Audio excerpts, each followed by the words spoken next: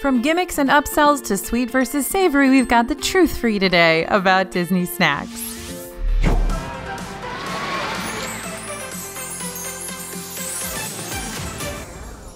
Hey everybody, it's AJ for Disney Food Blog, and you know we are all about the Disney food and the snacks here on this channel. We have eaten everything, we've been everywhere, and we're on top of all the new and updated snacks in Disney World. Now, something that we've realized is there are some specific truths about these snacks and information that we want to share with you so you can make better choices about where you spend your snack dollars when you're in Disney World. And to help you understand why Disney makes some of the choices that they make about what snacks they offer in their parks and resorts. Now, a lot of this information we get questions about all the time here at DFB, so this is also hopefully answering a lot of your FAQs about Disney snacks.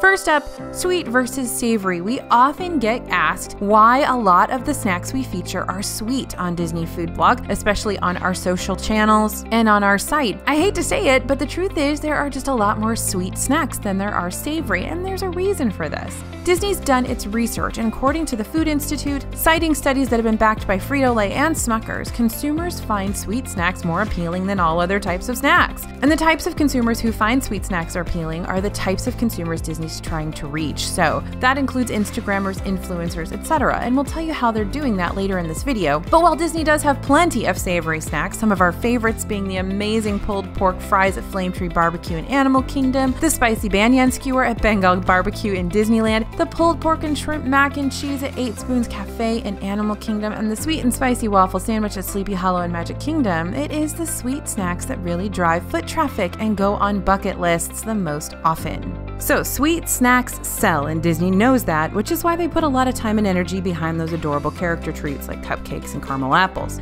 It's a cycle. People love sweet snacks, Disney loves people buying sweet snacks, Disney makes sweet snacks extra desirable, people buy them, and then people post them on Instagram, and the cycle continues. And basically everyone's happy, because how can you not be happy when you're holding a cupcake that looks like your favorite Disney character?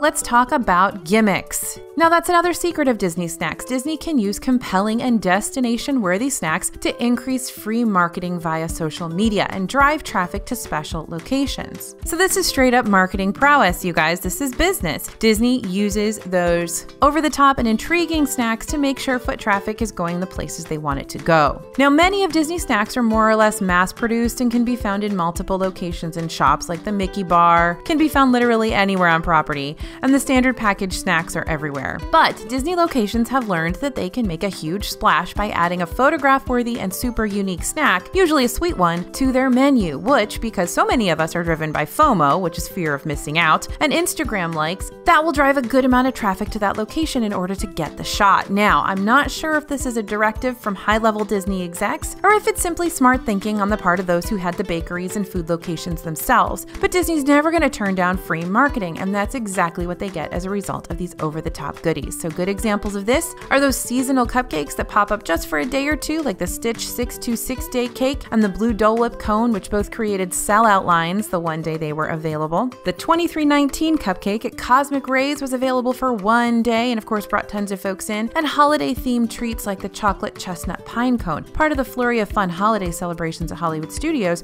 ended up being a must-get and must Instagram for many people last year. Also, there's limited-time movie-themed treats like the rotating petite cakes at Amorette's. We've seen them for Toy Story 4, Aladdin, and Lion King. And new location must-gets like the blue and green milk at Galaxy's Edge and the rainbow of colorful drinks at Oga's Cantina. If you don't get the picture, were you even there? And just plain, let's get people to go someplace they never go, like Aristocrape's Bubble Waffle Trophy or the OG gimmick, the kitchen sink. Something that sort of piggybacks on this concept. Note that plenty of third-party companies who run food locations at Disney have also caught on to that trick, and now Instagrammable food is being used in much the same way that companies use discounts to bring in foot traffic. So while discounts are still very popular, and you'll find them offered from many of the third-party owned restaurants like Blaze Pizza, Frontera Cucina, and Disney Springs, you'll also find other gimmicks that are entirely food-based. So Wolfgang Puck Bar and Grill has started introducing over-the-top sundaes, like the 4th of July July sundae and the campfire sundae. And alcoholic popsicles are all the rage at Paddlefish and Pizza Ponte. Don't forget the giant refillable Coke bottle that you can pick up at the Coca-Cola store. So in addition to offering discounts to bring in foot traffic, these companies are also smartly offering menu items that aren't necessarily discounted, but do offer the siren song of social media success. I don't know about you, but I will definitely make a trek for a tasty and adorable treat. Plus, some of the best Disney snacks are hidden at out-of-the-way places. We got a whole video about that. And a lot of times, the only way you'll know about that super awesome snack is to see it on Instagram. So I think it's a win-win if they lure me someplace with a crazy cupcake.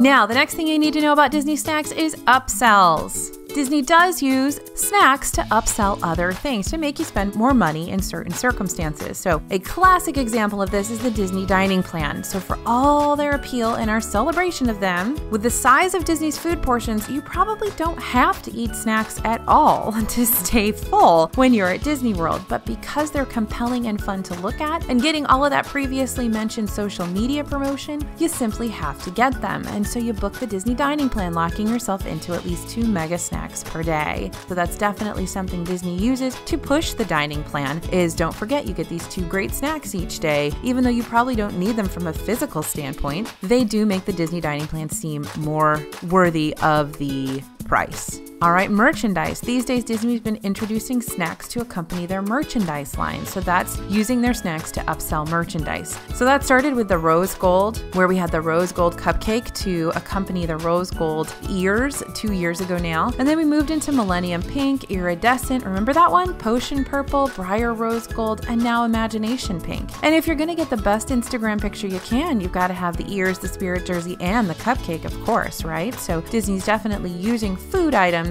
to upsell their merchandise as well. Now they're also upselling hard ticket events with snacks. They use the lure of fun snacks to get you to attend and pay more at special events. So a good example is the Villains After Hours. They can charge more for the Villains After Hours because there are specialty snacks available at the Villains After Hours that aren't available at the other After Hours events. This is also true of the Christmas parties, the Halloween parties. All of these have free snacks included, but they add fun, pretty, unique, and exclusive snacks to the parties that you actually have to pay for, and that's an upcharge. Some of our favorites, and for real, we'll pay to go to the party to get these, are the Not So Poison Apple at Mickey's Not So Scary Halloween Party, one of my favorite cupcakes of all time. Those Haunted Mansion stretching room tarts, those were so much fun. And yeah, you actually had to go to 4 different places around the park to collect them. So talk about driving foot traffic where they wanted to go. That one's also at Mickey's Not So Scary Halloween Party a couple years ago. The chocolate and spiced chocolate Yule logs at Mickey's Very Merry Christmas Party, along with the caramel cream vanilla pea eclair that made its way back to Gaston's Tavern after the party ended. All of those, as well as the Zero waffle sundaes, all of that stuff is put into place to draw traffic to those parties, and those are definitely upsells for those tickets. Now, some of these extras, merchandise, and especially the dining plan, can really pay off and make your trip a lot better because it's fun. But just keep in mind that Disney's got a team of marketing whizzes behind the scenes, and all those upsells can add up fast, so don't blow your budget for the gram.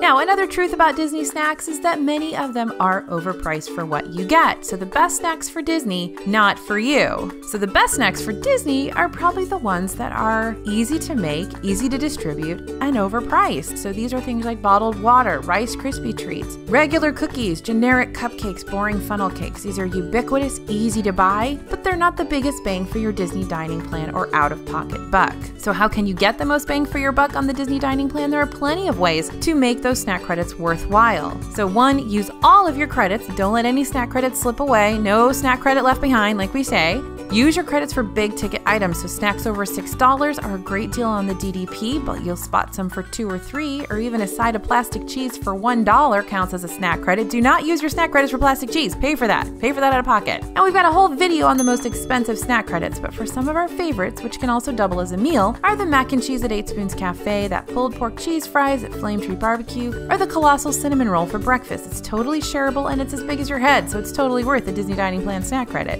Now, if there's a festival at Epcot, don't forget to save up those snack credits and snack around the world. Nearly all of the food items at those booths at the Epcot festivals are snack credit eligible, and a lot of them run $8 or more. So get a few of those dishes and you've created your own high-quality progressive Epcot dinner. All right, the next truth of Disney snacks, there's something for everyone. If you're gluten-free, keto, vegetarian, you don't have to worry about not being able to find snacks in the parks. You don't have to go to a sit-down restaurant and have a specially made meal. There are special diet options all over Disney World. So plant-based items are becoming the norm, and even non-sweet ones. I know people are really frustrated that all the plant-based items seem to be sweet, but you'll find vegan options at nearly every restaurant, and even meat-heavy locations like Casey's now have plant-based hot dogs. So gluten-free snacks are readily available, and you'll be able to indulge in cookies, Mickey beignets. Yep, just ask for them to be made gluten-free or vegan, whatever you need. And if you want the special diet baked goods mecca, head to Erin McKenna's in Disney Springs for seriously good allergen-free treats. And they are really delicious. Don't forget, fruit-flavored Dole Whips are vegan and gluten-free. You can't have the chocolate or the vanilla. Those are not vegan, but fruit-flavored ones, vegan and gluten-free. Popcorn is vegan and gluten-free in Disney World. Plus, you can find dairy-free ice cream pretty much anywhere you'd find regular ice cream. So overall, I want to make sure that you guys understand we're answering some FAQs here. People want to know why things are always sweet and not savory. How does Disney use snacks to drive that foot traffic and get people to where they want them to be? But all of that is happening. You know, there is a marketing and a business strategy behind where they put snacks and what they do with snacks. And they're doing it really well. They're being really smart about it. But that doesn't mean you're being taken for a loop. But like I said, I'm happy to buy the Mickey's Not So Scary Halloween Party ticket if it means I get that Not So Poison Apple cupcake. I love that thing. So understand what's going on, make the best choices for you, save money where you can, but if you want to splurge on some of these really great snacks, it's definitely worth it. So hopefully that's helped kind of give an understanding of why Disney does their snacks the way they do. And if you have any more questions, definitely let us know, and let us know what your favorite snacks are in the comments. We'd love to hear about it. Thanks for listening, you guys, and thanks for watching. This is AJ for Disney Food Blog, and we'll see you real soon.